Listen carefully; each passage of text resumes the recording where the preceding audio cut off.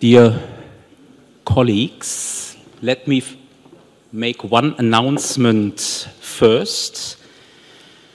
You are right in this room if you expect a debate and enlightening presentations about new forms of warfare and armed conflict. You unfortunately have to move to another room, contrary to what is indicated on the program, if you want to enjoy Agora 4, dealing with the question, is international law on state immunity in crisis? This Agora will take place in Diana Hall, and I was told it is located downstairs. So I perhaps wait for a second to see to whom that concerns, but I don't see terribly much movement. In that case, let me very warmly welcome all of you to our Agora 1 on new forms of warfare and armed conflict. We have all been enjoying wonderful conversations this morning. I found beautifully setting the scene for what is to follow. And I believe the ground has been beautifully set now to start looking into more concrete issues. And the issues that we will be looking at, while fairly diverse, will all somehow deal with very current problems, challenges of the law of armed conflict, rather than the use ad bellum, or as I would prefer to call it, the use contra bellum. May I introduce our 4 presentators, and I do this in the sequence of their presentations, starting with my immediate neighbor, Aeyal Gross, who will share with us his perspective on the law of occupation. He will acquaint us with a term that at least I was not so much familiar with before, a jus ad occupationem, and other interesting issues. Aeyal is a professor teaching at Tel-Aviv University, and he has completed writing the manuscript of a book entitled, very much fitting to this panel, Writing on the Wall, Rethinking the Law of Occupation. And this book is due to appear, I understand, later this year. Then we continue with Helene Højfeldt, who will talk about the legal status and the legal intricacies surrounding that status of returning foreign fighters. This will involve us in reflections about what has come to be called by many transnational armed, non-international armed conflicts, and also with certain interesting passages in more recent resolutions by the Security Council. Helene is a PhD fellow at Aarhus University and a guest researcher at the Asaf Institute and the Norwegian Institute for Human Rights. Next to her, Mr. Asaf Lubin, who will deal with an issue that is very often touched upon by both politicians, critics, and also scholars, but rarely reflected upon in depth, even though I would consider this as one of the most deserving issues of a more deep scholarly scrutiny. That's the role intelligence plays in the law of armed conflict and, of course, in its conduct of hostility parts more in particular. Asaf is a JSD candidate at Yale Law School. He is the resident fellow of the school's Information Society project, and he is the Robert Lee Bernstein International Human Rights Fellow with Privacy International. Last, but certainly not least, Ozlem Ulgen, who will share her reflections with us on autonomous weapons, but not just broadly, but from one specific perspective at the borderline between law and ethics, how the principle, the idea of human dignity relates to this new and highly problematic device recently much under consideration. Ozlem is a senior lecturer at Birmingham City University, and thinking about the ethical and legal implications of the use of autonomous weapons is one of her current key areas of research. All four, perhaps I should say last and least, my name is Klaus Kress, teaching public international law and criminal law in the University of Cologne. All four panelists have been extremely generous in that they have accepted my invitation to keep their presentations fairly short and condensed. That's quite a challenge. I'm perfectly aware of it with such difficult issues. After a significant amount of mathematical deliberations, we have come to the conclusion that broadly 12 minutes could be fine.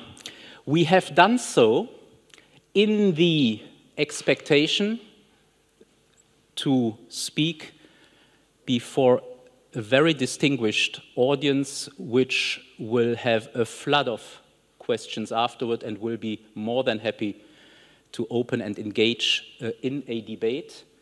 So please meet that expectations, knowing that they have cut their presentation short. They could have spoken. I had the privilege of reading their entire papers. They could have spoken each for 1 hour and a half on their own.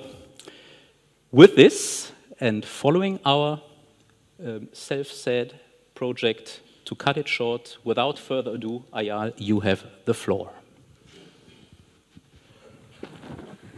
Thank you for the introduction, and thank you all for coming. It's a bit daunting to speak in such a big room. Thanks for coming.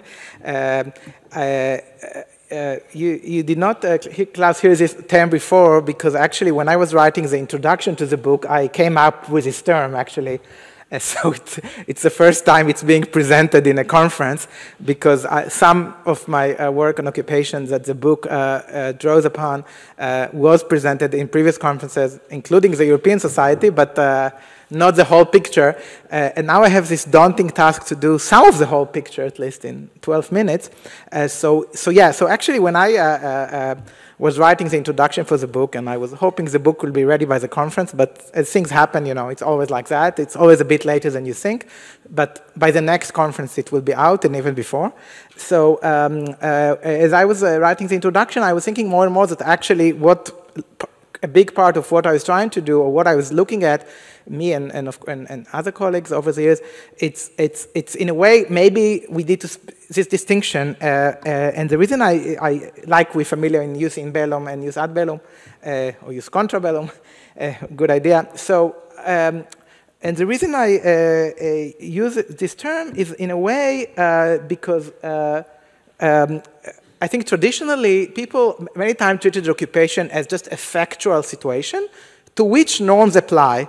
And actually, here are two statements from two people very involved in two very big important occupation. The first one, Meir Shamgar, he was the Attorney General during the Israeli occupation in '67. Actually, no, he was a Judge Advocate General in '67, and later Attorney General and later president of the Israeli Supreme Court. So I think he is the one person that more than anyone else was the architect of the legal regime of the Israeli occupation in the occupied Palestinian territory. And he said, occupation is a factual situation, and pending a solution, it's a system of government that could, from a legal point of view, continue indefinitely. So it's a factual situation that exists because some territory was occupied in war. Of course, there are rules that apply to how it should be run, the rules in Hague and Geneva, but it's a factual situation. And in a way, similarly, Paul Bremer was the head of the coalition provisional authority in Iraq, said, occupation is an ugly word, not one Americans feel comfortable with, but it is a fact. So against this approach to occupation as just a fact, actually going back to the first ESIL conference in Florence, the first one, I presented together with my colleague Orda Ben Naftali, the article we authored together with, both of us together with Karen Michaeli, where we try to say occupation is not just a factual situation, it's also a normative thing, and actually we introduced then the idea of illegal occupation not because of the use of force that is relating to the occupation or not, but because of the way whether the occupation is actually really managed like an occupation. And we identified 3 principles that derive from the Hague Regulation, the Geneva Convention, from general principles of international law, that occupation does not confer title, rights are not vested, they do not go to the occupying power. We all know this. Occupying power is entrusted with management of public order and civil life. So it's a form of trust where you manage something which is not yours. And occupation is temporary, and it cannot be permanent or indefinite, because if it is, there is nothing to distinguish it from conquest or from old forms of colonialism. And I think here we can say there can be a benign reading of the law of occupation, saying, unlike the old conquest and colonialism, occupation is a regime that you control a territory on a temporary basis because you occupied it in war, and you manage it to the benefit of the local population. But there can be another reading saying occupation is a new regime which, under the this cloak of being temporary, is a new form of colonialism. It's a new but which now gets legitimacy. So colonialism and apartheid and conquest are all illegal, but you can control a territory supposedly forever and say it's occupation. Occupation by such is just a fact that can continue forever. So we wanted to say no, occupation has normative content, and if it doesn't really fulfill those conditions, it's not really anymore illegal occupation. It's an illegal occupation. Now, so this is something we've done before, and currently, what I want to talk to you about is continue that work. And again, you can see the question, how does occupation not become new forms of colonialism, conquest, or apartheid?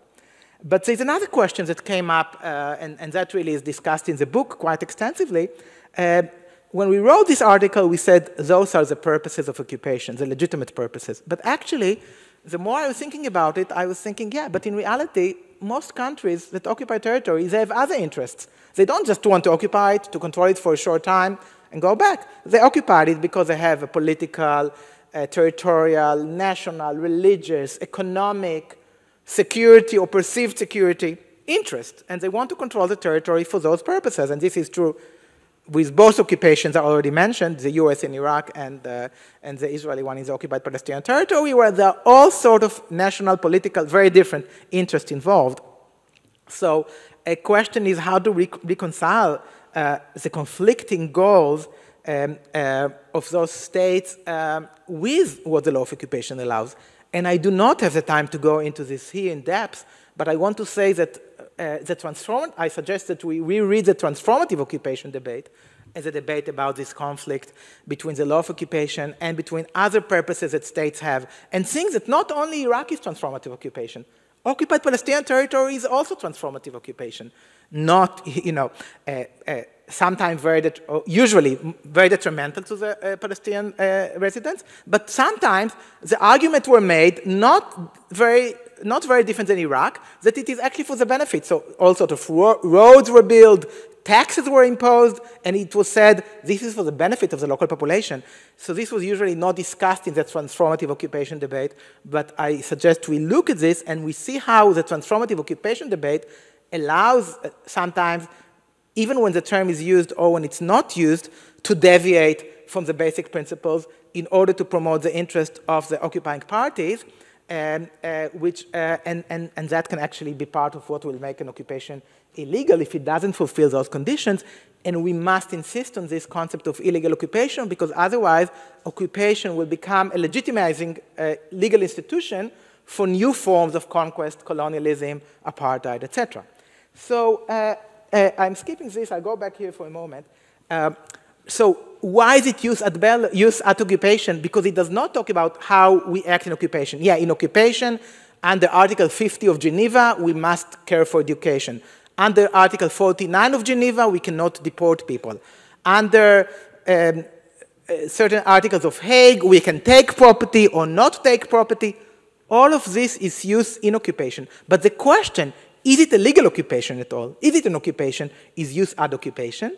But the question about the use ad occupation is not only whether it's a legal occupation, but is it at all occupation? And here we have seen a lot of debates in recent years, especially after Iraq in 2004 and after Gaza in 2005. You are familiar with it. Is it still occupied or not? And one day, at one of those conferences, I was sitting and I was hearing people, do you need boots on the ground or do you not need boots on the ground? Do you? And I was thinking to determine if it's occupation. And I felt like, recall the famous article by American legal realist Felix Cohen when he talked about transcendental nonsense of heaven of legal concepts. And he said all those concepts, is it contract or not, is it property or not, you end up the circular discussion which forgets that you have to ask what is the purpose of the law. And his suggestion was, we need a functional approach rather than this conceptualism that we have to classify, is it contract or not. And I started thinking more about this regarding occupation. I started thinking the debate, is Gaza occupied or not, with people arguing, do you need boots on the ground or not, has nothing to do with the reality of daily life of people in the occupied territory and with the purpose of protecting them. And that's where I started thinking, on the functional approach, which the IC recently adopted without credit, but that's okay. And actually, in my work in the NGO Gisha, which is an Israeli NGO deal with Gaza, we talked about it, started talking about it in our reports shortly after the disengagement. And there was even a debate in Opinio Juris about this following something I wrote. And so started thinking doesn't necessarily have to be an all-or-nothing question, but also starting to think how the normative and the functional approach as complementary and needed one another as use ad bellum. Because, for example, they would tell you regarding Gaza, it's a normative thing and a functional thing to understand that Israel continued to exercise a lot of power over Gaza, even if there is no permanent military presence in the territory. So, and you have to functionally see when does it have duties of occupier and when does it not. And you have to understand normatively that you can't just say, I don't have any more duties because I stopped my permanent military presence, if you do not allow the local population to exercise self-determination in the full and substantive form. And I think we can already see that some of the case law, without calling it in this name, started to go in this direction. You tell me when I have 5 minutes, yeah? So unlike the... 5 now?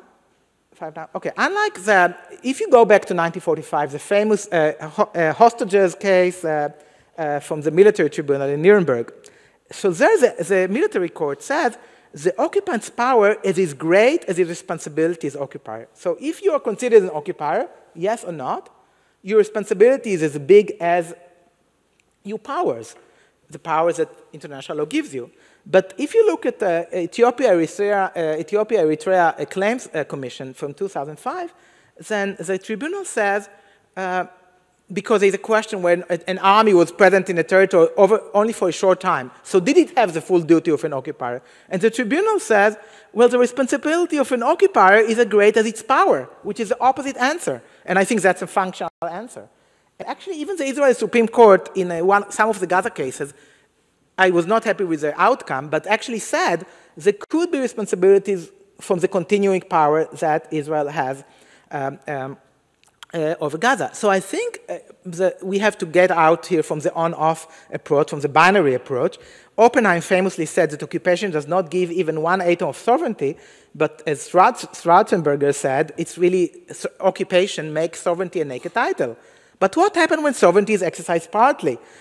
You have a Palestinian authority, you have a Hamas regime, they exercise some powers, but very limited powers. On the other hand, the occupation is partial. There is no permanent military force of Israel in Gaza, but on the other hand, Israel controls most of the external perimeter. It controls the airspace, the waterways. What happens then? How to create accountability and not to create a pick and choose regime? And I think that this is necessary. And again, I will continue with the example of the Israeli occupied occupied territories of the Palestinians.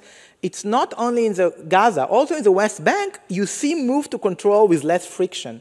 You see it with the establishment of Palestinian Authority. We see it with the wall. Definitely you see it in Gaza. And so you have to think about the changing nature of control because of political and technological changes. So Adam Roberts once wrote, there is not much worrying about whether occupation exists. As long as there is face-to-face interaction between the occupying army and the population, there is occupation. But what happens when the whole occupation becomes trying to avoid face-to-face interaction? Think of the wall. Think of the fact that in the West Bank, Israel has now privatized much of the checkpoints to prevent face-to-face interaction between the army and the occupied population, to make them look like civilian terminals. Think, of course, the Gaza disengagement, when actually so much of the daily life of Gazans is controlled by Israel, but in a way that avoids face-to-face interaction, but allows you to bomb from the air, and etc. So now, some people who try to advocate for Palestinian rights said, we must insist Israel is the occupier, and I totally sympathize with that. But then, for example, when you had the hostilities between Fatah and Hamas, that would mean Israel has not only the right, but even the duty to enter and restore order, etc. So you have to remember, when you say someone is occupier, you also give them more force. Is this a desirable result, that Israel would have to enter and use its force to restore security when there are hostilities between Fatah and Hamas? Not clear to me at all, because actually Israel doesn't have permanent military presence there. On the other hand, to the extent that the control that Israel does have of the external perimeter affects food security, for example, because that's a topic I've written a separate article on, or affects education, or affects other issues, you do have the responsibility of an occupier, and not just the responsibilities coming from general law of belligerency. And again, in my work on food security with Tamar Feldman, we saw very closely how the responsibility of an occupier would be different than the general responsibilities under IHL, and how the fact that you have so much control of the external perimeter affects food security in Gaza, and you should thus have the heightened duties of an occupier. How am I doing at the time? I have to finish? Okay. So, as I'm saying, I won't go in this talk into the question of the youth in occupation that the book also deals with. I just say that, again, I think the functional and the normative approach together are needed as a new use at occupation that will help us answer the question of, is there a situation of occupation? But the answer doesn't have to be yes or no. It's much more complex. There could be a functional approach which is not binary, and help us answer the question, is this a legal occupation? Or is this an occupation? It is an occupation, but it is an illegal one, which should not be allowed to continue and be considered a legal regime, because it's not just a fact. Okay, thank you.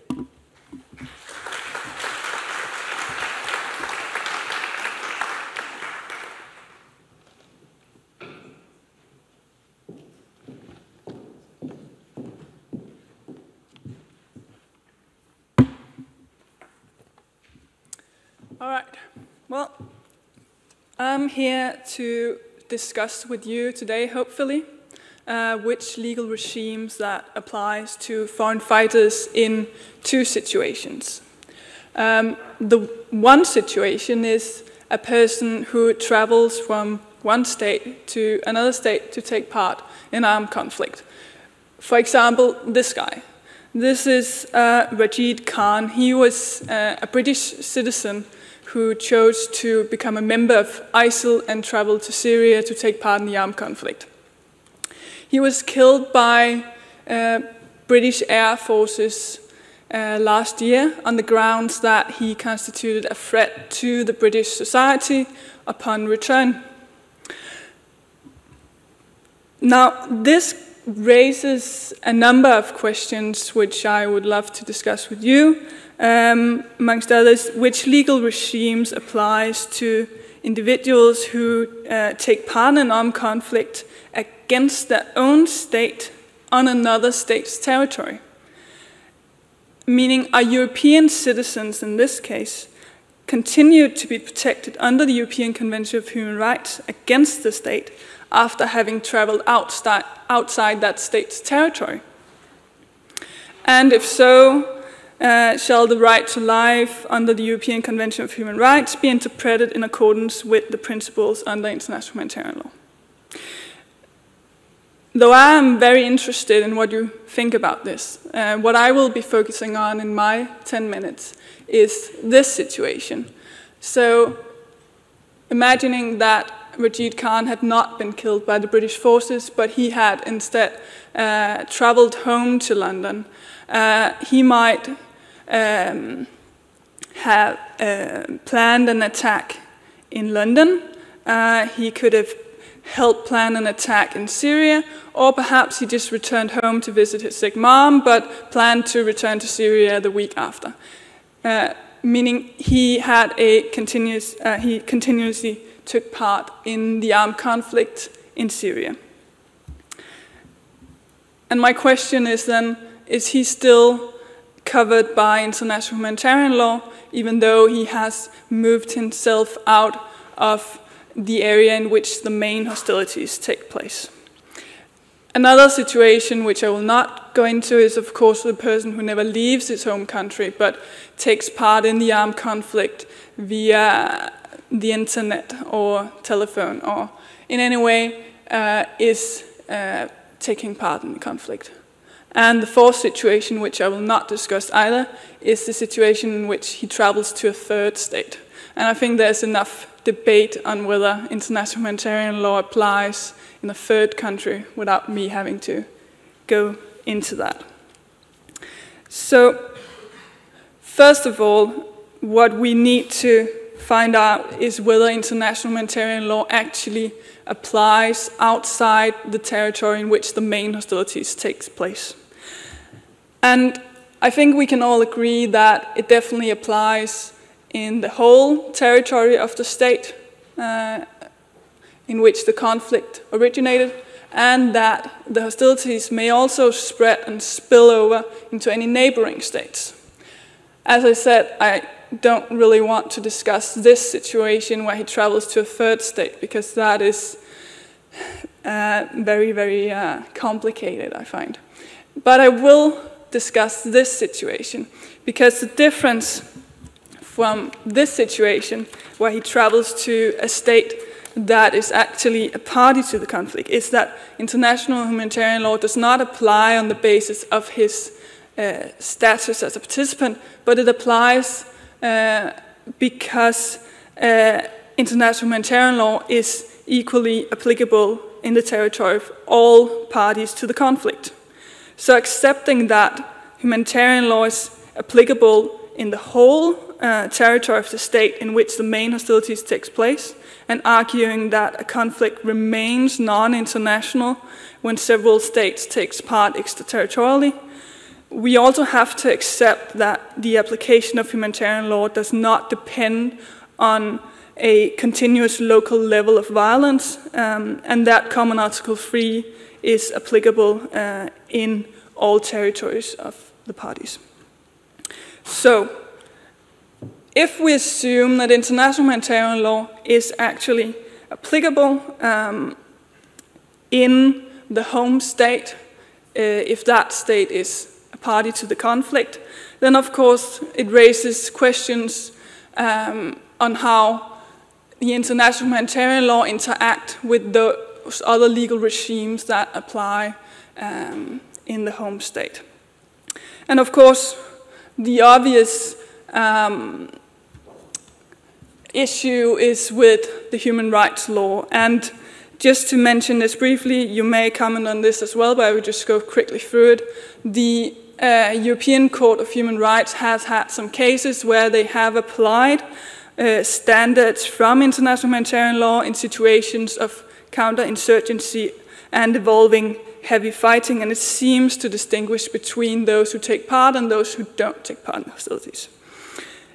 But it also seems to apply the human rights standards in a situation of armed conflict when the state is in control of that territory. So once the state has control of that area again, then the human rights standards will apply. And that's, of course, based on the fact that, well, humanitarian law is the exception. It only applies when the local authorities are not able to prevent an attack by the human rights standards. Yeah. So the other thing that we have to look at when we are in the home state is the relationship with the counter-terrorist regime. And I say counter-terrorist regime, and I would like to hear your opinion on whether we can actually say that it is a new regime next to the human rights law and the international humanitarian law.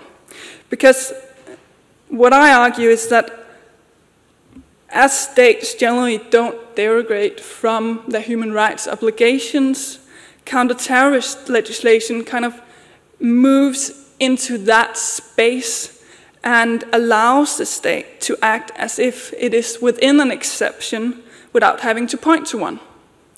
So, for example, the recently adopted UN Security Council Resolution 2178 on foreign terrorist fighters obligates all states to implement legislation to counter individuals who travel to a state other than their states of residence or nationality for the purpose of perpetrating, planning, or preparation of, or participation in terrorist acts, or the providing or receiving of terrorist training, including in connection with armed conflict.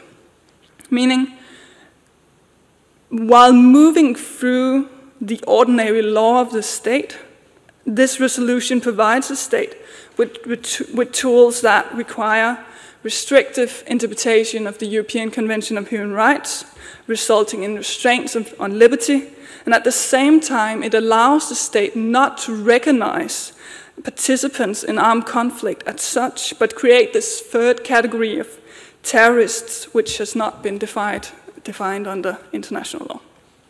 So let me give you a few examples on the consequences of this. This is Kastellet, which is a military base in the center of Copenhagen. And let's imagine that during the international armed conflict in Libya, which Denmark was a party to, a Libyan general travels to Copenhagen, he checks into a hotel, he changes to his uniform, and he takes the bus to Østerport, walks a few meters to Kastellet, and blows the place up.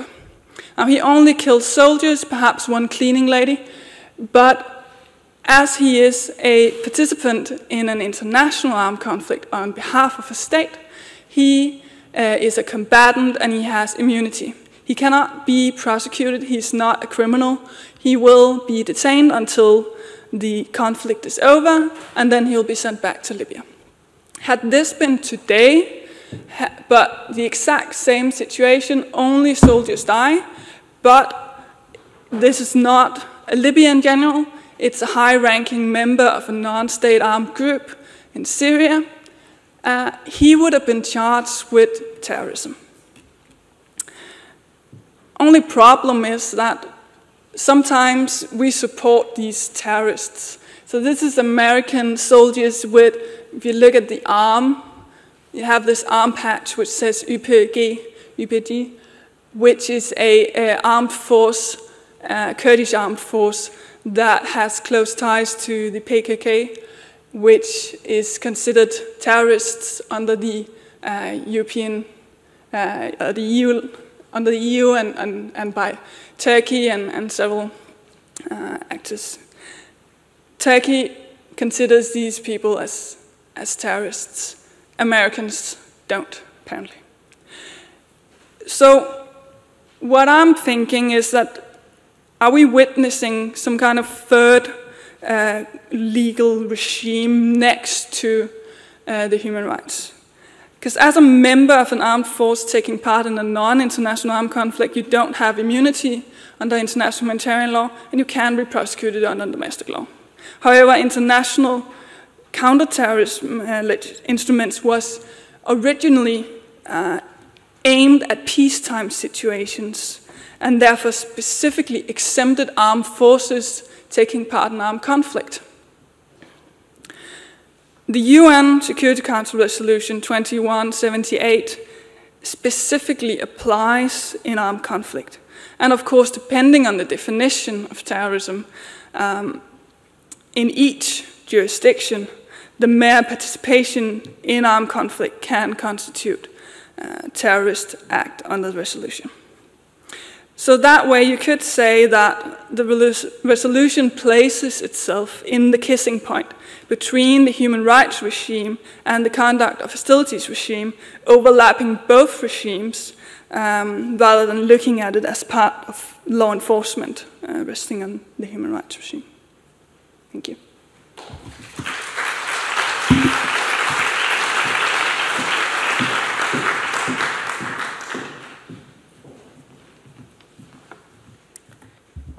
Let me first thank the organizers, ESIL, Professor Kress. I feel honored and humbled being here, completely unworthy. What I'm going to try to talk to you about today is an issue that is really important to me and that I've been struggling with for the last 10 years. And what Kress has said at his opening remarks, I think, hit home straight away. Much of our international relations revolve around intelligence analysis and collection, from the U-2 spy planes that uncovered the Soviet missile sites in Cuba to modern-day Iranian exil dissidents claiming evidence of hidden nuclear facilities in Tehran. Our international relations are governed by intelligence collection. And much like international relations, our international legal order is also dependent upon the elusive estimations of intelligence bureaus. Intercepted transmissions are used to determine the imminency of a threat under use ad bellum. And strategic reconnaissance might serve as a vital tool in making military proportionality assessments under use in bello. Double agents and geospatial imagery become key evidence in managing well-functioning international financial sanctions regimes, or in attributing state responsibility for wrongful acts, or even in assigning individual criminal liability for international crimes. Intelligence plays such a cardinal role in the way our world operates that one would have presumed there to be well-established rules of international law undergirded by a vibrant academic and jurisprudential discourse that would govern us on the ways that states might compile, analyze, verify, and promulgate intelligence. However, as Professor Chesterman had said, intelligence exists in a legal penumbra, lying at the margins of diverse legal regimes and at the edge of international legitimacy. And for me, the topic that I'm going to talk to you about, which is just IHL and intelligence, is part of a broader discourse that is lacking about the role intelligence and the function of intelligence plays in our public world order. But I will focus just on IHL. And this penumbra that Professor Chesterman had talked about really exists in IHL to a great extent.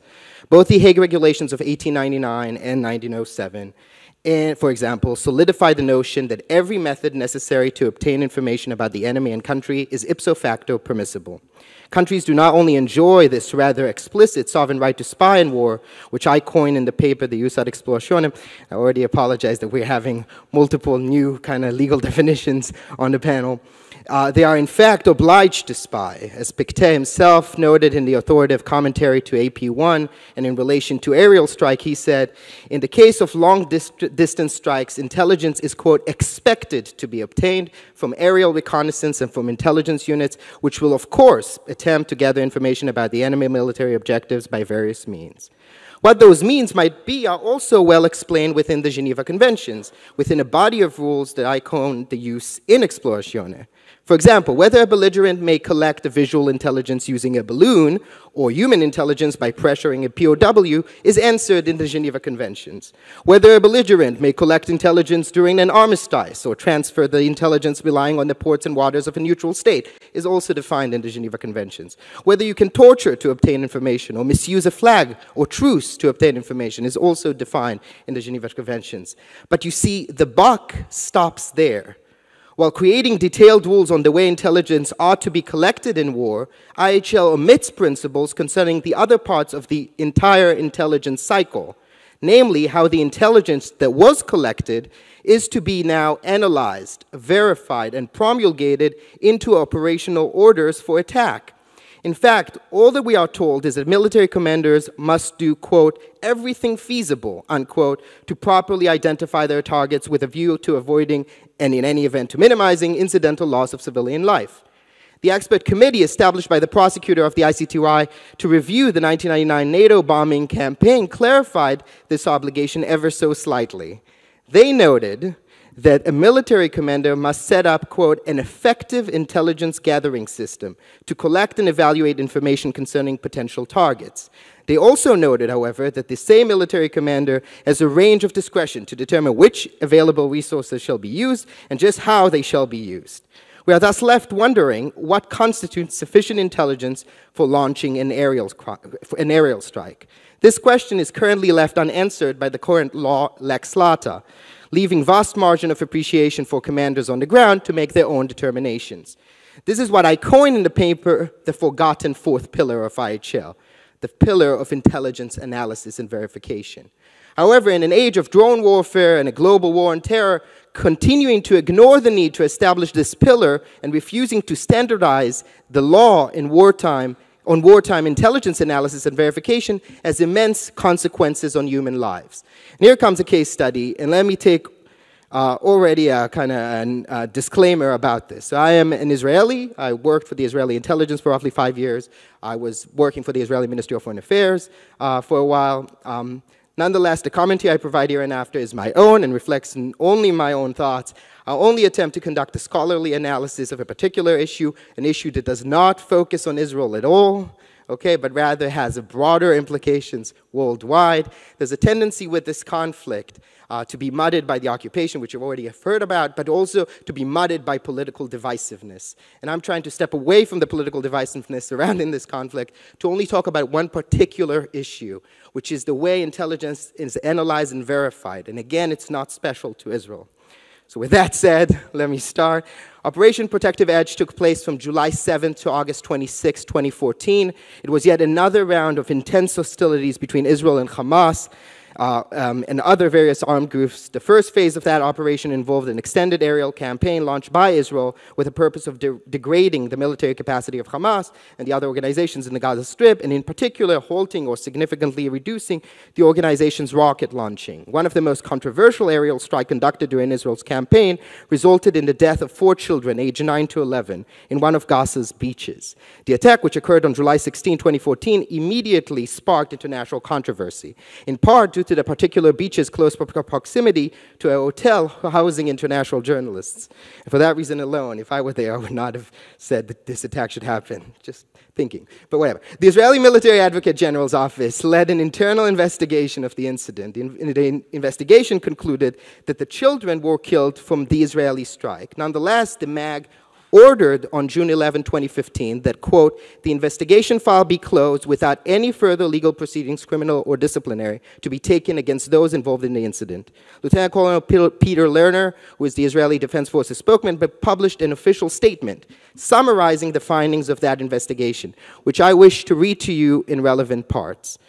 The incident took place in an area that had long been known as a compound belonging to Hamas's naval police and naval commandos, and which was utilized exclusively by militants. Shortly before the incident, an intelligence assessment was established, which indicated that operatives from Hamas's naval forces would gather in the military compound in order to prepare for military activity against the IDF. On 16 July, aerial surveillance identified a number of figures entering the compound, quote, at a running pace. It should be stressed that the figures were not identified at any point during the incident as children. In light of the above, it was decided to conduct an aerial attack against the figures which had been identified after all the necessary authorizations for the attack had been obtained and after a civilian presence in the area had been ruled out. Tragically, in the wake of the incident, it became clear that the outcome of the attack was the death of the 4 children who had entered the military compound for reasons that remain unclear. It further arose from the investigation that under the circumstances in question, it would not have been feasible or possible for the operational entities involved to have identified these figures via aerial surveillance as children.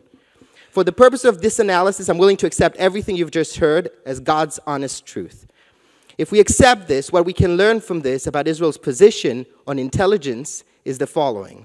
For Israel, the combination of the following 3 facts: 1, that the compound was used in the past by Hamas's navy; 2, that an intelligence report anticipated an attack which will be launched from said compound in the foreseeable future; and 3, that aerial surveillance in real time spotted unidentified figures entering said compound at, quote, a running pace. These 3 facts cumulatively constituted sufficient intelligence for launching an attack that comported with Israel's obligations under international law.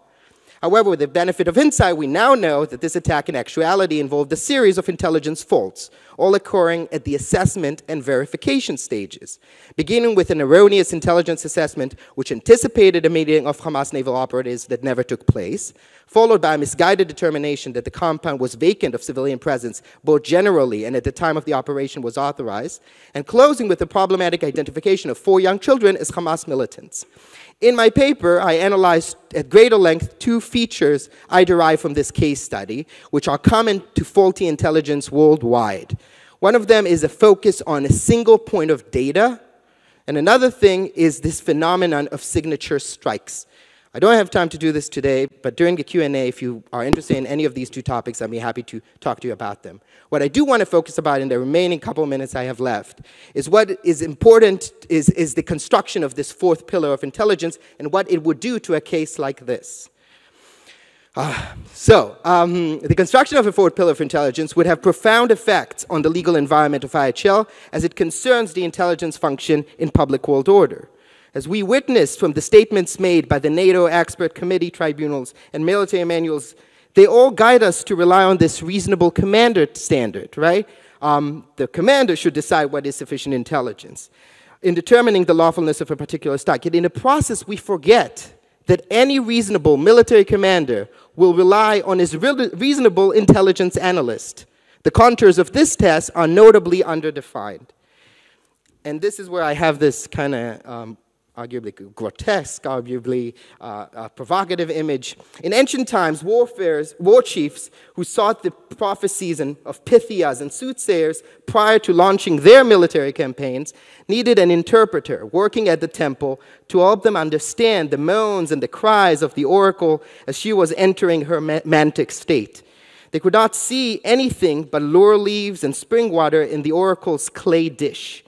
Similarly, modern military commanders often do not know what an effective intelligence gathering operation looks like, or what the process of intelligence verification and analysis entails. Much in the same way that the military chiefs of the old world accepted the prophecies of oracles as the spoken word of God, so do our modern commanders are susceptible, not necessarily they do, but they are susceptible of embracing intelligence memorandums and their authors' limited deductive reasoning as a reflection of some form of celestial menticism. Therefore, letting the entire accountability mechanisms of Aeyal to linchpin solely on the military commander will often result in us missing the behind the scenes as we neglect an important set of actors in the command chain who seem to get away scot-free. And that is intelligence agencies and intelligence experts. Establishing this 4th pillar would redefine the relationship between the military commander and the intelligence analyst. As the law is currently framed, as long as ex ante the information provided to the military commander made the operation lawful under the laws of war, then an ex post revelation of intelligence omissions will not invalidate the operation's legality. Here lies the accountability gap. It allows states to revert to, quote, a fog of war, accident prong excuse, whenever their targeting operations result in an unanticipated, at the time, civilian casualties. Introducing the fourth pillar will lead to a normative shift, whereby we will recognize that certain intelligence omissions and faults can be prevented and are not, in fact, inevitable. As such, if those faults, for reasons of recklessness or willful blindness, are not prevented before the fact, or at least corrected after the fact, they may become both a wrongful act under the rules of state responsibility, and more importantly, a potential war crimes for which members of the intelligence echelon themselves might be held liable. And this is so important because so many intelligence agencies currently don't see themselves bound by the Geneva Conventions. It's the only arm of the military that is not necessarily following or required to comply with the rules as they are exactly stipulated. This will in turn force states to disclose more of their targeting processes and the intelligence on the basis of which they were launched, matters that until this point have remained draped with a cloak of secrecy. In a broader context, it will place intelligence agencies within the governance schemes of the Geneva Conventions and the Rome Statute for the first time. This is undoubtedly a revolutionary step, but one that follows with the inherent goals of the laws of armed conflict and international criminal law, safeguarding humanitarian interests and ensuring that all branches of the state's military and security apparatus operate within the confines of the rule of law. Thank you very much.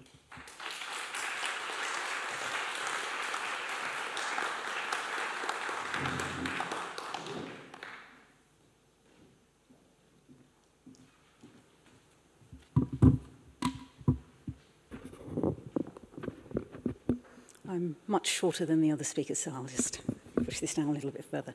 Okay, my paper's going to be looking at a particular aspect of ethics in relation to autonomous weapons.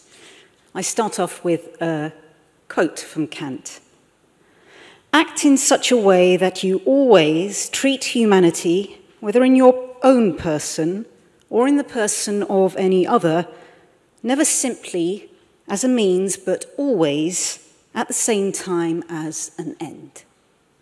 What does it mean to treat somebody not simply as a means, but as an end? And how does that relate to autonomous weapons?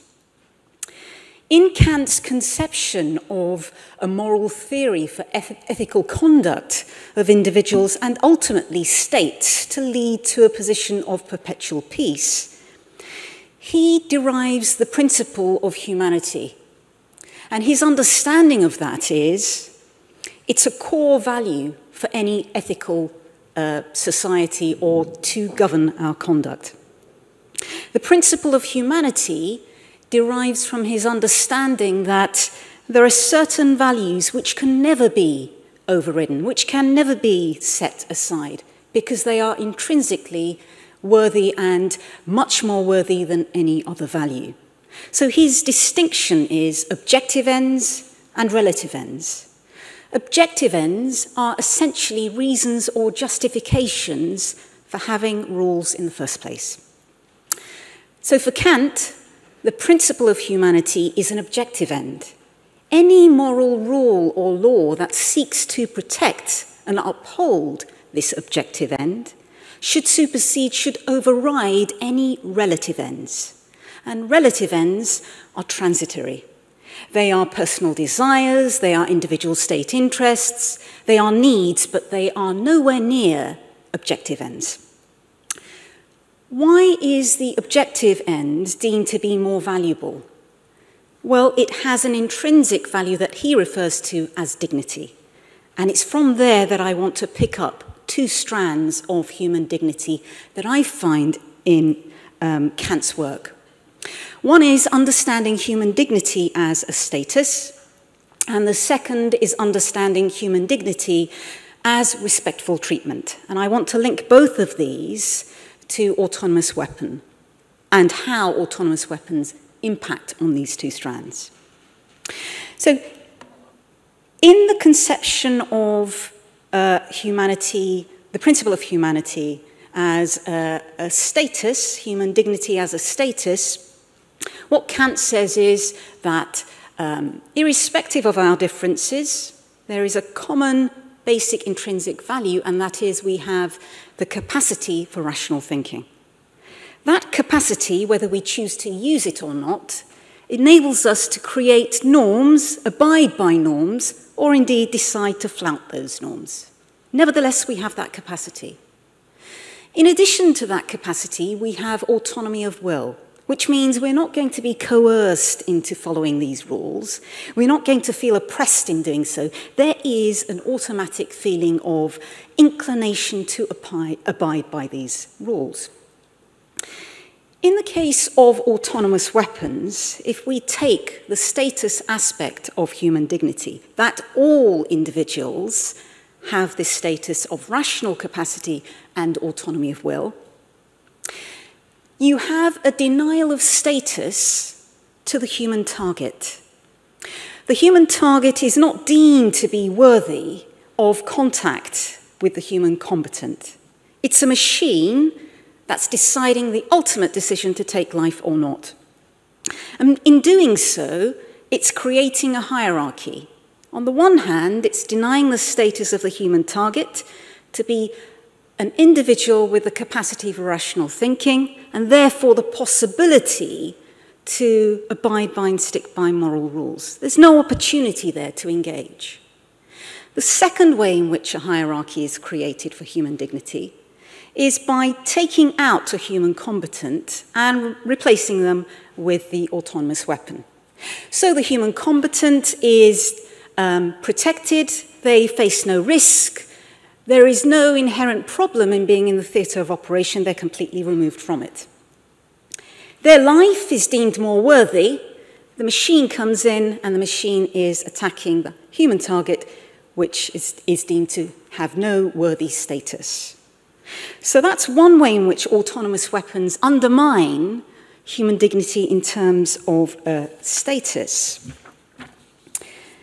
The other way in which, still sticking to the status aspect of human dignity, the other way in which autonomous weapons affect human dignity, if we think about it, the whole rationale for having human dignity, according to Kant, is this intrinsic value of human beings. Human beings are at the centre of the norm creation. Well, if you take out that rational thinking capacity, the ability to create norms that we can all agree to or abide by, what's the point of having rationality then? We're replacing the human capacity to think, to take difficult decisions, exercise judgment, time-specific scenarios in conflict. We're taking all of those, what I refer to as human-central thinking activities, out of the equation, and we're actually abdicating those human characteristics to the machine. Again, this is a denial of status of human beings with human dignity, and linked to that is the idea of no face-to-face combat. It's been referred to earlier on, and I'd like to pick that up with one of the other speakers. The lack of face-to-face killing does also perpetuate this idea of a hierarchy of human dignity. The human combatant is removed, their life is protected, a machine is put in their place, and the human target remains in situ. So by replacing the human combatant with a machine, the combatant's human dignity is not only preserved, but elevated above the human target.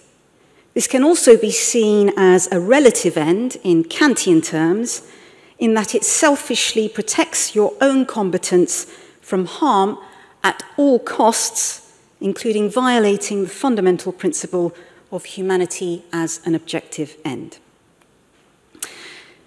The other aspect of autonomous weapons and their impact on human dignity is creating a cycle of irrationality and irrational agents. And that's pretty much related to removal of human central thinking activities from the theatre of operation. If we are talking about fully autonomous weapons who have the capacity to acquire information about a target and the environment, to track the target, to select the target, and ultimately decide to attack, full spectrum autonomy, where is the human central thinking activity taking place? In the jus in bello, it's very much woven into the law that there will be the human central thinking activities, proportionality assessment, feasibility of taking precautionary measures. Yet, with autonomous weapons, there is no such capacity for human central thinking activities. And incidentally, I don't think that matter is resolved by some advocates saying, oh, there will always be some sort of human control with autonomous weapons. My question is, what sort of human control is that going to be? And does it amount to exercising rational thinking, reasoning, and judgment? Or are we simply talking about an on-off switch? That, to my mind, is not exercising meaningful human control over the autonomous weapon. Okay, so to move on to the final strand then of human dignity as respectful treatment and how it connects to autonomous weapons. In the Kantian notion, he identifies individuals and others. Respectful treatment is treating yourself respectfully by conducting yourself in a moral way, but also your interaction with others. In relation to autonomous weapons, I think the paper goes into some detail about mistreatment of wrongdoers and also preconditions for punishment of wrongdoers, but I'm going to focus on limitations of warfare. Methods and means of warfare. Why do we have limitations on methods and means of warfare, which essentially is where autonomous weapons will fit in? My argument being that they're not desirable. For Kant, part of the respectful treatment for human dignity relates to this inclusive moral theory. We have those who commit wrongs, we have unjust enemies, we have unjust wars, but it's no good saying they are out with a moral theory or a set of rules. They've got to be dealt with within that theory. Otherwise, there is a danger that you will not know what your enemy is doing, and then there is a parallel system being established which you will have no control over. So, the idea of unjust enemies, unjust causes, wrongdoers, for Kant, has to be dealt with within a morally inclusive theory. What does that mean for autonomous weapons? That there are limitations. Even when the human target has allegedly committed an attack, an atrocity, the response is tempered. And the rationale for tempering that response is we want to preserve human dignity, even of the human target, the wrongdoer, the enemy, and we want to create conditions that can sustain perpetual peace.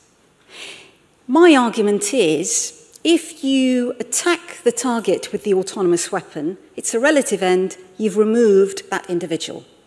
But you've no control over the peripheral implications of that, the consequences. If we look at semi-autonomous weapons, the UAVs, unmanned drones, the consequences after a drone attack are very wide and far-reaching.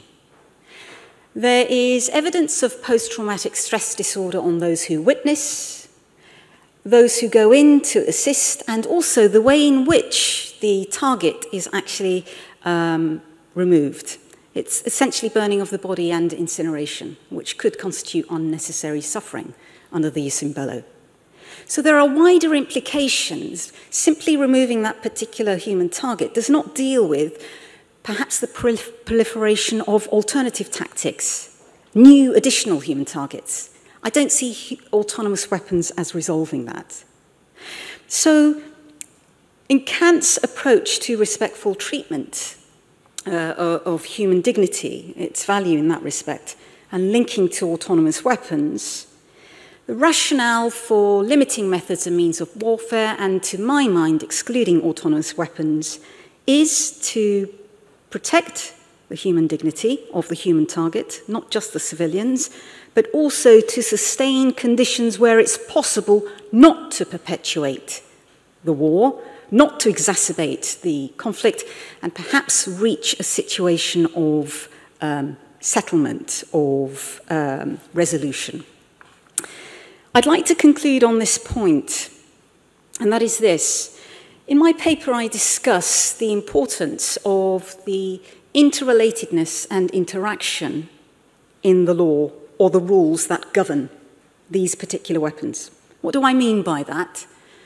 When I think back to how Kant has conceptualized his moral theory, and this idea that it's inclusive of enemies, of wrongdoers, all the time he's trying to sustain an interaction. So on the one hand, there may be a wrongdoer. On the other hand, how do you treat the wrongdoer? You certainly don't mistreat them.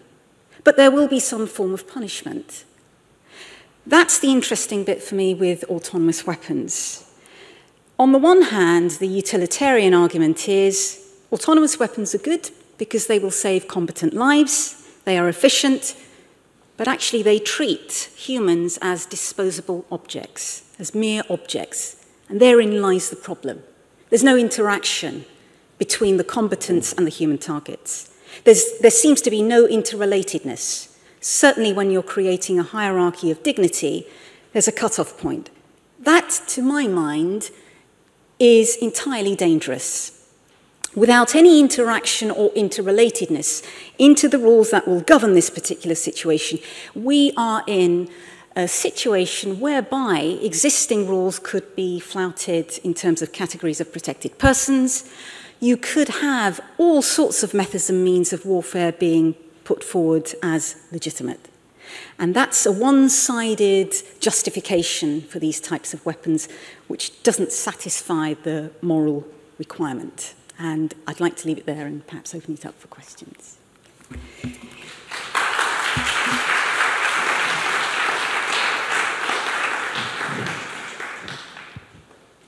Thank you very much to all four of you.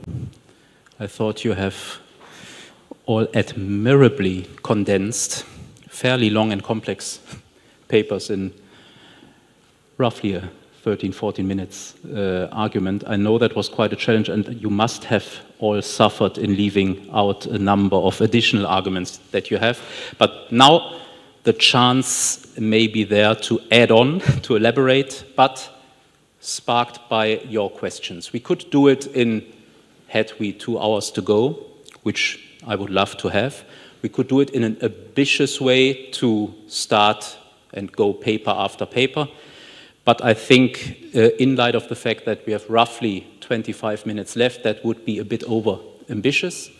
So I invite you to ask and to address your questions to whomever you like. This will again be a little bit challenging for you because we might shift back and forth, but this is the nice thing about an ESIL conference, challenges from all sides.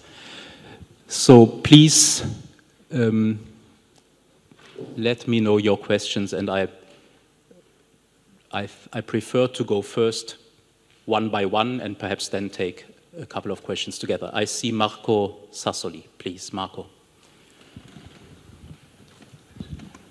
Thank you very much. I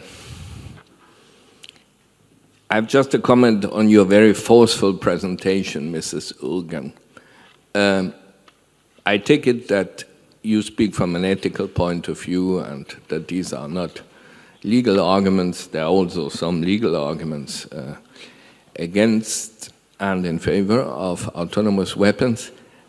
And somehow you are absolutely right, but this is an argument against war, at least war post-medieval, post-samurai kind of war, where one fighter is looking into the eyes of the other fighter and then kills the other fighter, because then there is a possibility, at least, of a moral judgment. But I mean, already La Grosse Bertha, the Germans were bombing Paris from 40 kilometers. Those who were firing La Grosse Bertha were not at all seeing or couldn't have any moral intercourse with those who were killed. And an Exocet missile is sent from hundreds of kilometers, and what counts for Aeyal is whether the target is a lawful target, and this and I fully agree with what Lubin said. I said it once, I was only once invited to the French military intelligence, and I told them, for Aeyal, you are more important than any delegate of the International Committee of the Red Cross, because Aeyal can only work if you work properly. But there again, let's hope that your proposition will be accepted. But once you have this information, then you don't kill people, unfortunately, in war. And this is why we have to stop wars. You don't kill people because they are wrongdoers. And I'm the first one who would agree with you that it would be totally unacceptable if a computer decides who is guilty and who is innocent. But here, as you know, targetability under modern humanitarian law, but Kant would probably criticize this, has nothing to do with responsibility or not. And then comes finally, perhaps you over-idealize human beings who are engaged in war. At least those I experienced, for instance, in Bosnia, they were fighting in your ideal situation. They were seeing each other, and they were cutting their throats while seeing each other. While here, perhaps my illusion is that someone who programs a machine, because the machine will never kill, because it decides to kill, will have more moral judgment about what is legitimate or what is not legitimate than a human being who is in the middle of the battlefield, who hates, who is afraid, and so on. Thank you.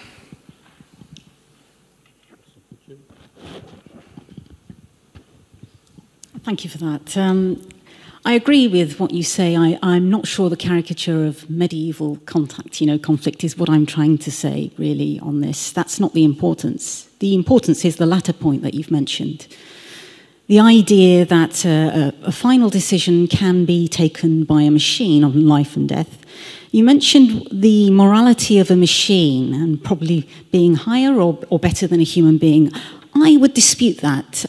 When you discuss with ethicists and roboticists, they have a very hard time to comprehend the principles that we apply in IHL and this idea of morality in a machine.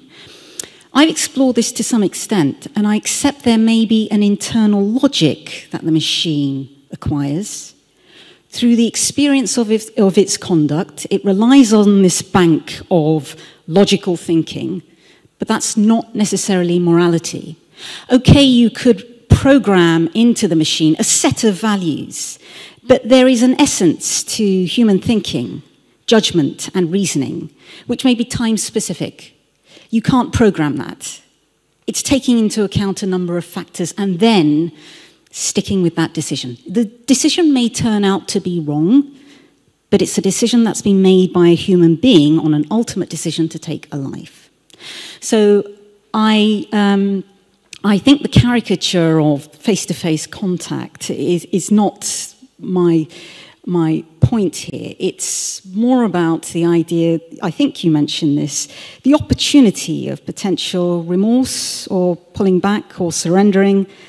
And I think that's the Kantian notion of humanity. If you're going to take an ultimate life, even of a wrongdoer or in the context of warfare, you've got to be prepared as the human being to take that decision and live with it and take the responsibility that comes from it.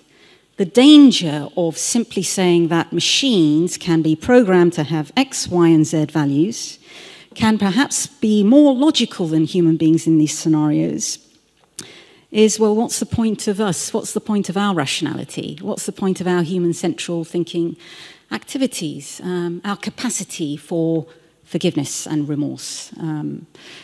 That's the issue we have. And ultimately, it just does not satisfy human dignity, in my mind. Thank you for your comments. Let me go to the back. Did I recognize Marko Milanovic there? Marko, please.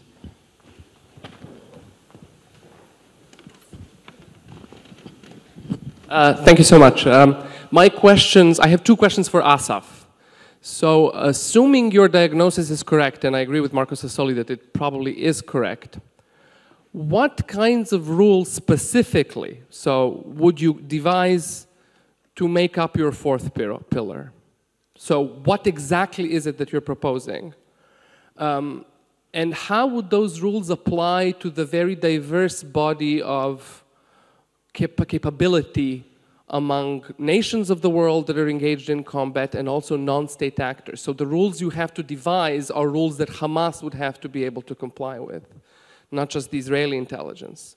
So, and in doing so, would your rules be of sufficient granularity that they would actually lead to better outcomes rather than simply having rules of policy that should be used by sophisticated militaries?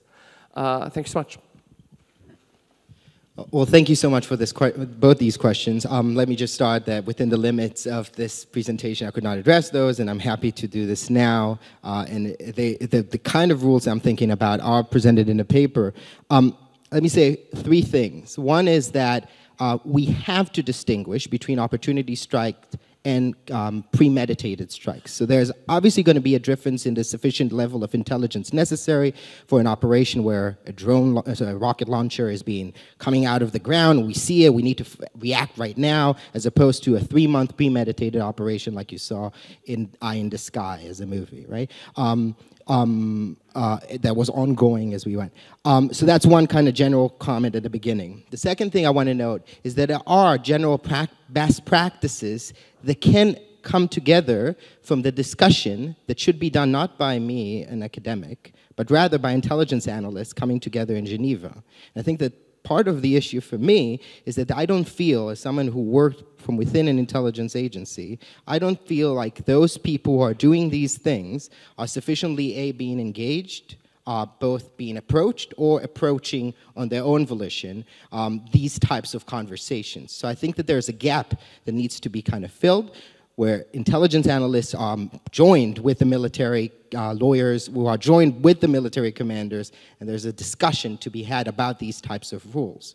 But then I can also, this is a cop-out, right? So I'll also give you some specific rules. And I'm going to say two things, and those are the kind of things that I mentioned in brief in my presentation. One is this idea of relying on a single source. So, and I have in the paper, I look at 10 different cases of intelligence faults that resulted in human casualties. And in many of them, you see a repetition. So they rely, there's a tendency for an intelligence analyst, it's called, based on the Occam's razor idea, right? There's something so easy with a single source because there's no complexity, there's no conflictions, there's a single source, it's easier for me, and many of us, as a bias, would rely on a single source of evidence.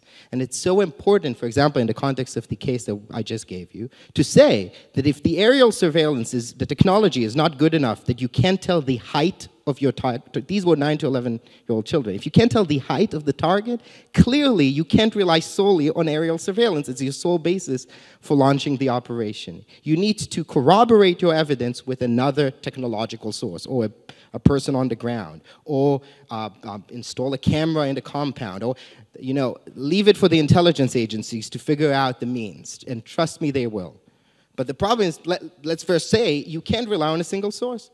A second example that I mentioned is this idea of signature strikes. I think the reason that I noted this thing that the spokesperson said, running pace, is not out of coincidence. There's a thing, there was a quote by a person from the CIA, this is back in the big days of Al-Qaeda, where someone said anonymously that tall, bearded men doing jumping jacks is sufficient basis for launching an attack because this is a signature strike. This is a signature of Al-Qaeda training camps. In a similar manner, this idea of they were running, this is a signature for something. These ideas of skipping, jumping jack, whatever it is, cannot be the sole basis for launching an operation.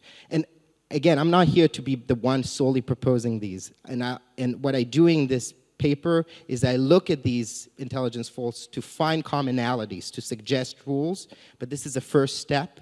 And really the people that should be suggesting them are the actual intelligence agencies who are involved in targeted decisions. I'm now Yeah, I'm now slightly escalating the process, taking 2 questions. First. Yes, my name is Jacques Hartman. I'm from the University of Dundee. Thank you very much for the very provocative presentations. I would like to ask a question to the 2 first speakers, and that is it too easy to apply international humanitarian law? Helene Højfeldt suggested that there might be a 3rd category of law developing. I don't think that's the case. I see it more as if we're applying IHL to more and more cases that would have traditionally been regulated by everyday normal law of peace. And I think we can see that both in the 2 presentations from the 2 first speakers, that there's this tendency to apply IHL to situations that would normally have been dealt with under criminal law, such as, for instance, counterterrorism, or you can regulate an entire territory under the law of occupation. And why would you like to do that? Because it gets you rid of many restrictions that we'd find in the everyday law or, for instance, in human rights law. And you could be tempted to say that to a man with a hammer, everything looks like a nail, and to a legal advisor, everything that is possible could be characterized as an armed conflict. We could apply international humanitarian law because then we get rid of many other restrictions. So I'd very much like to hear your comments on that. Thank you. So you have escalated yourself in asking 2 panelists, so I leave it there and give the panelists the floor. So if I understand the question correctly, it's I don't know if it's a question of what regimes should be applied and to what situations. And I think that, again, if I understand the situation correctly, as a question and its context, that in situations, for example, such as Gaza or other situations, to give up the relevance of the law of occupation is too high a price because the specific responsibilities that come with exercise this kind of control are important, and when you continue to exercise control, this kind of control, you have to continue to bear the responsibilities which are as big as your control. And not to do that will usually give you lesser responsibilities while still having the power. And just as a reference, again, I said if you want, you can look in the Berkeley Journal of International Law.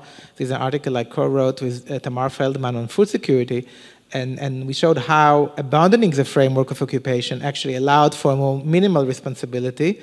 It still stayed within IHL because of the belligerency between Israel and Hamas, but allowed to actually say that as long as you don't cause starvation, purposefully, you are not violating the laws of warfare. On the other hand, while your control actually continues to affect food security in Gaza seriously, but you don't have the responsibility of an occupier, that actually creates a gap in the protection, which is why we need the law of occupation in this case. So I don't think it's to apply it in any situation. I don't think it's to apply it when you don't need it. I think it's to apply it when you have a control that requires it.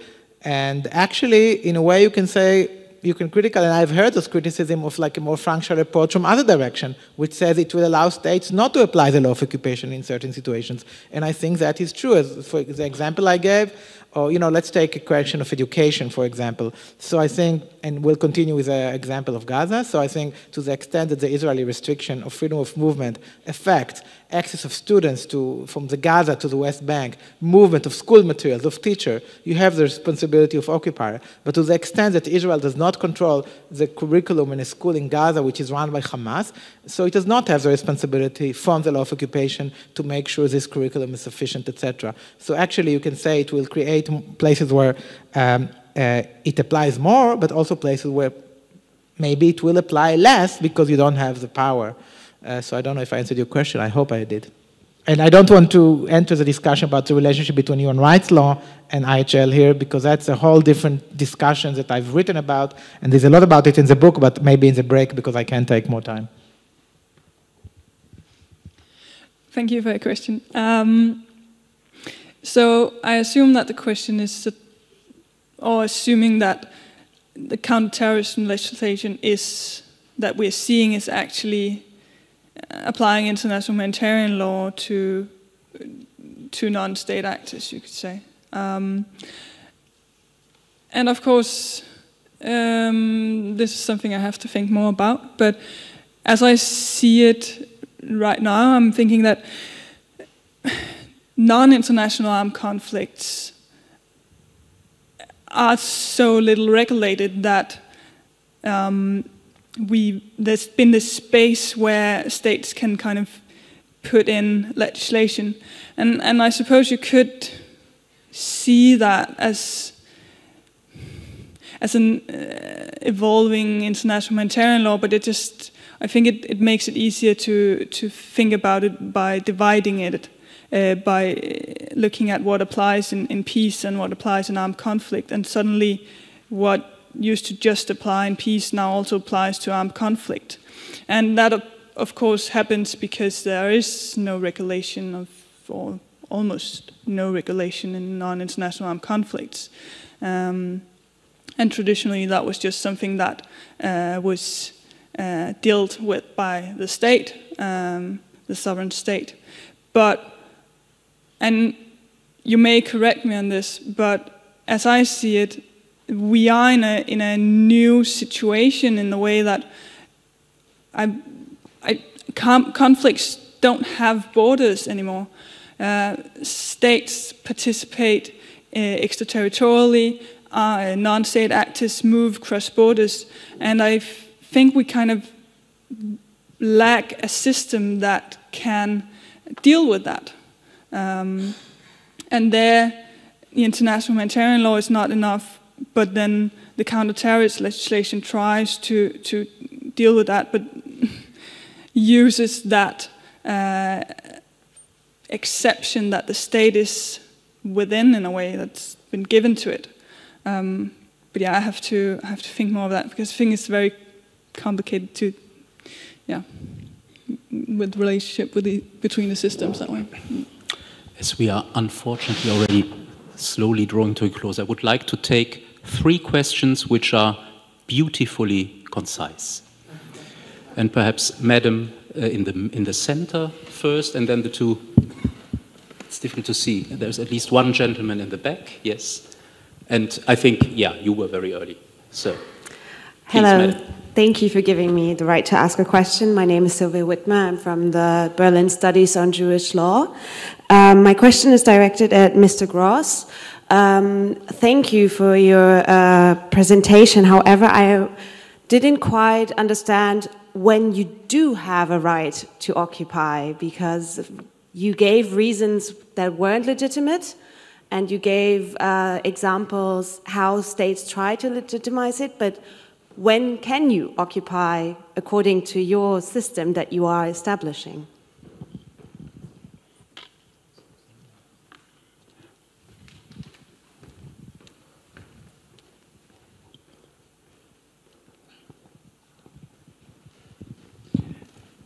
Julian Mortensen from University of Michigan.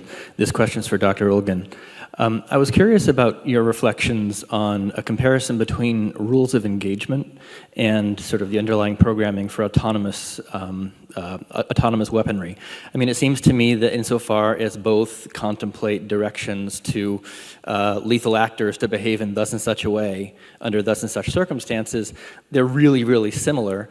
The one difference that does occur to me is that rules of engagement, whether by intent or not, leave the possibility of conscientious disobedience. And so I'm wondering whether or not that is the nub of your objection to autonomous weaponry as such, especially when you think about the large-scale rules of engagement that replicate that kind of global instruction as to human actors. Thank you. And thank you very much. My name is Kubo Mačák. I'm a lecturer at the University of Exeter. And so, out of interest of fairness, I have 2 quick questions for the middle 2 speakers, so we will have answers from all 4. So, a question for Helen, if I may. If I understood your argument correctly, it seemed to presume that the applicability of Aeyal from the situation of an extraterritorial non-international armed conflict follows a returning fighter to an outside state. And I was wondering how you justify that from the perspective of a legal basis for this position.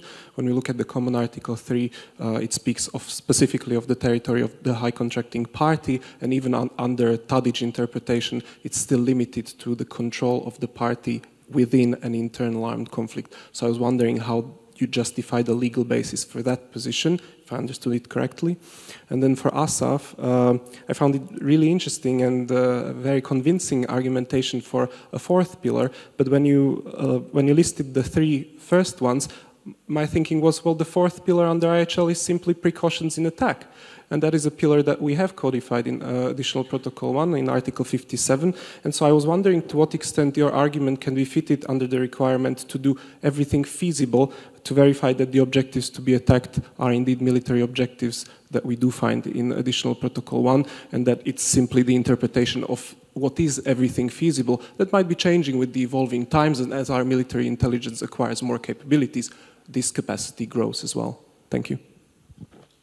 Thank you to the audience to give all four speakers the possibility for a last word. And may I, in light of the time, very kindly and politely ask you to give answers that mirror the questions in their beauty of conciseness, please. I just want quickly to say I totally agree with you, and I think precautionary measures is something that we often overlook, and we have to remember even before we talk about proportionality and after we talk about distinction to talk about them, and often it is missing in the distinction, and I'm very disturbed by that. So thank you for making this point. I don't think there is a right to occupy, but I think that occupation is not illegal if it doesn't violate those three principles. So if you occupy a territory without trying to actually gain sovereignty, and you manage it as a form of trust for the benefit of the local population, and on the principle of it's temporary, and not taking steps that won't indicate that it should be permanent or indefinite, then the occupation is not illegal per se, and it is illegal if it violates those principles. That's very simple. So if you will occupy a territory because of a situation of armed conflict, and indeed you will control it, realizing you gained the temporary control, and it doesn't become yours, you're not supposed to violate those principles, and that would also presumably lead to ending the occupation within relatively quick time with the end of the hostilities. Then you will not violate those principles, and you will be a legal occupier, but not an illegal occupier. But I don't call it a right to occupy. I don't think there is a right, such a right. I never found it in the Universal Declaration or in the rights of states to occupy other states. Thank you. Right. Thank you for your question. As I see it, as I read Common Article 3, it applies to all the parties to the conflict. That includes also non-state actors, so the territory of the non-state actor. And it is meant to protect those who are affected by the conflict. Battlefield, as you can use that, is not a legal term, but a descriptive term. It's something that you use after the war has ended. And so, as I see it with these conflicts we have today, it makes only sense that a conflict is not dependent on the local level of violence, but on who is affected by the hostilities. Common Article 3 protect those who are affected. And in contrast to applying it in a third state, it's here based on the parties and not the person's movement. Yeah. Thanks. Thank you very much. First of all, I will concede immediately that currently the way the current law on intelligence in IHL is framed is solely framed within this box of everything feasible. That's where it is. That's where it stands right now. And this leads me to argue that currently it's nothing more than a supporting beam, not a pillar, in the sense that it's here to support distinction, to support proportionality, to support precautions. But, and this is really the core of this argument, is that leaving it to be just this supporting thing is exactly the root of the problem. By recognizing it as an issue, a fundamental core topic of IHL, what you will be doing is you'll be introducing ICL obligations, state responsibility obligations. You'll be developing a discourse surrounding what intelligence agencies are to be expected to do as part of their military operations. And again, my knowledge is limited, okay? I only know what I've seen, and I only know what from the people I've spoken to. But in multiple jurisdictions, I can say that many intelligence analysts who have been involved in targeting operations do not consider themselves to be sufficiently engaged with this body of rules. And that is a problem. Thank you. Thank you very much for your question. If I'm honest, I suppose I haven't thought about it in terms of conscientious disobedience. But what I would add is this. The rules of engagement that exist at the moment, with the introduction of autonomous weapons, if they do come about, my concern is the dilution of human involvement, the blurring of lines of responsibility, and ultimately abdication of that responsibility. This is another part of my research which I haven't mentioned in the paper, but there is a strong connection between distance and disengagement, moral disengagement. There's a lot of empirical evidence on the First World War, Second World War, and the Vietnam War in terms of aerial combat, the consequences of being close to the theatre of operation or being further from it. And what the evidence shows is, if the further away you are, whether you're seeing what you're doing or not, but just being further from the theatre of operation, creates less of a feeling of guilt or indeed moral attachment to what is going on.